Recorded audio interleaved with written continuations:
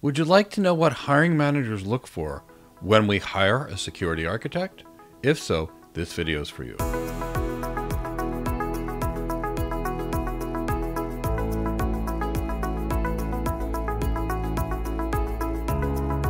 Hi, my name is Mike Gibbs. I'm an enterprise architect with experience as a network architect, a security architect, and other architectural roles for the last 25 years. And I've interviewed over 6,000 people, mostly for cloud architect, security architect, network architect, and enterprise architect roles. And I can tell you exactly what we look for when we hire, say, a security architect or an enterprise architect. And I can tell you exactly what that security architect has to show us in the interview for us to be able to hire that person. So that's what we're going to talk about in today's video. What you need to actually show the hiring manager on a security architect interview. So let's talk about the first few things that we need to look at.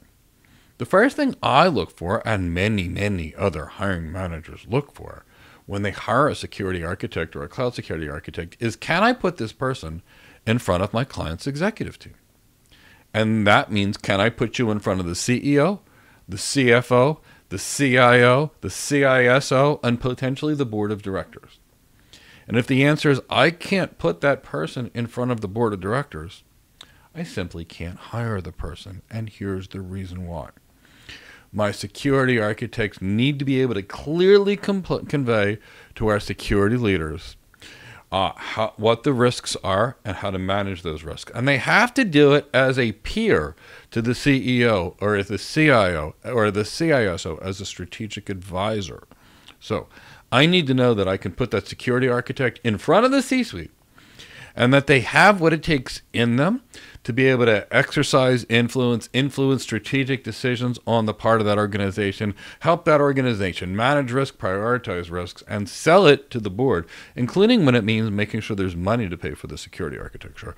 So that's one of the first things that I look for, and I'm not alone. Computer Weekly also had a study that talked about the criticality on the security architect to be able to understand risk, and whether it be risk to the business, risk to the brand, be able to speak fluently in business terms. Now, the next one is about influence and strategic thinking, and it's actually Fortinet did a study here. And while in many cases we typically think of hard skills for tech jobs, hard skills for the security architect are things like risk management, understanding how to design security, but not things like an engineer, like learning how to write a Python script or configure, say, a firewall rule. In the world of architecture, which we architect hiring managers need to see, we need to see analytical skills and communication skills and interpersonal skills, because that's the biggest need for our job as architects, is to somehow look at the organization's risk and be able to guide that organization to reduce that risk in some way, shape, or form.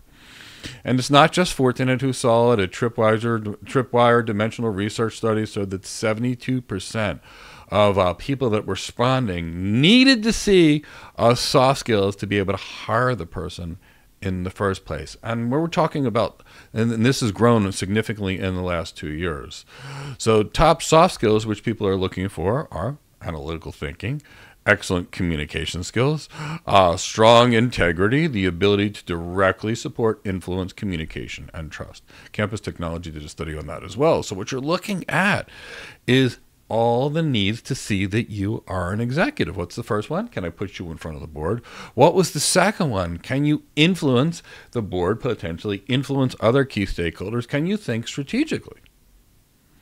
Now, the third thing you need to show in a security architect interview, especially due to a Fortinet meta-analysis that looked at hard skills across a wide variety of studies where they looked at architects, is we need to see the strategic side of you, that you're not focusing on how-to.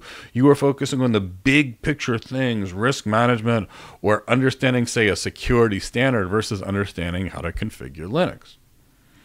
Because that employer needs to know that that security architect possesses an understanding of the entire picture and the impact of one change on the system to another change. So what we need to see is, while we're talking about soft skills, that you understand risk and you can evaluate trade-offs and you understand the business. So that means you've got option A, option B.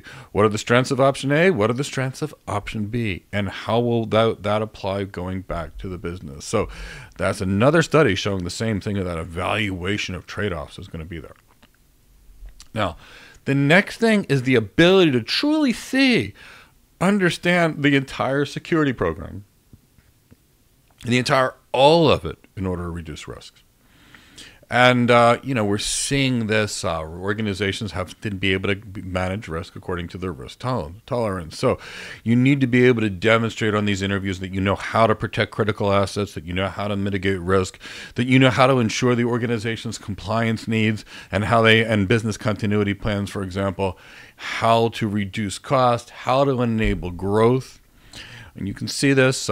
Future Processing did a study which actually showed this, but that's what people are looking for. The ACA also looked at organizations who stressed something fairly similar. So this is what we're looking for as employers, the ability to know that you can see the big picture. And of course, energy and enthusiasm, and it goes without saying, but we are looking for energy and enthusiasm, and we don't often find it. So when you look for these types of things, energy, enthusiasm, and passion, and the person still has high degree of interpersonal skills, communication skills, leadership, collaboration, mentoring, now you're barely showing the employer that you have what they want, which means you're going to have to show confidence and poise and excitement around you being there to help organizations reduce risk and be more successful. So it all goes back to the same thing. What we need to see on a security architect interview is, can I put you in front of the customer? Can I put you in front of the C-suite? Can I put you in front of the board? Can you exercise influence? Can you think strategically? Do you understand the various trade-offs, now knowing there's not a single solution but multiple options, and you can recommend the best option for that organization? Can you see the entirety of the security organization, and do you know what it takes to do so?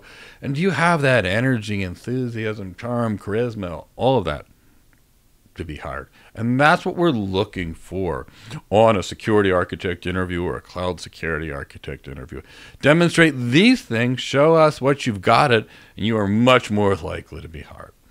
Now, if you'd like to become a security architect or an enterprise architect or an AI architect or a cloud architect, we run a free architecture webinar twice per week where we'll go over the various architectural roles, talk about the exact skills you need to get hired, and talk about all the steps to getting hired. And it's completely free. You can join me for any of the architecture webinars, like the Security Arc webinar, by signing up on the description of this video. We'll go over the roles, all the skills, how to get ahead, and you can ask me questions live and free on Zoom. So sign up. The link is in the description of this video. While you're in the description of this video, we have free guides on, say, how to win the interview, how to become, say, a cloud architect, or how to become an AI architect, and many other things to assist you in your architecture career. Go sign up for some. They're all free, and they'll be sent to you. If you've enjoyed this video on security architect interview tips and how to win the security architect interview and what to show the hiring manager on the security architect interview, please give this video a like, subscribe to our channel, and hit the bell to be notified of new videos to assist you in your architecture career. This is Mike Gibbs signing off for now, and I hope to see you in another video real soon.